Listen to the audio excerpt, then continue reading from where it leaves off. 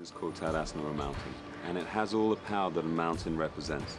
We only achieve that power once we get correct alignment in the body. In yoga, all we ever do is work with this alignment and then just change the angles. So stand with your feet hip distance apart. Open out the soles of the feet, so lengthen them, broaden them. Open the foot from the center, okay? Heels turned out slightly, so the feet are in straight line with the hips. Then you can transfer the weight into the toes slightly.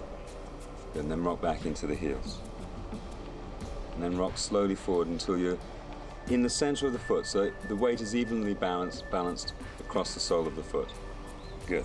So that's somewhere over the arches. From there, just allow the knees to soften and let the hips relax. Try and get a sense of the hips balancing or floating over the sole of the foot. Good. And then start to connect with the chest.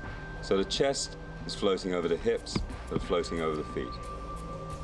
And then concentrating on the shoulders, relax them.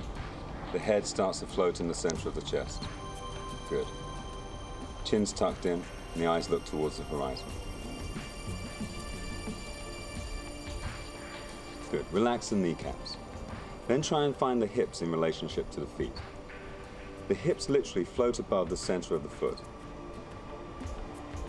Then find the chest in relationship to the hips. So the chest is floating above the hips, which are floating above our center of gravity in the foot. And then the shoulders relax, and the chin tucks in, and our eyes look towards the horizon. So you have the head floating above the chest, above the hips, and above the feet.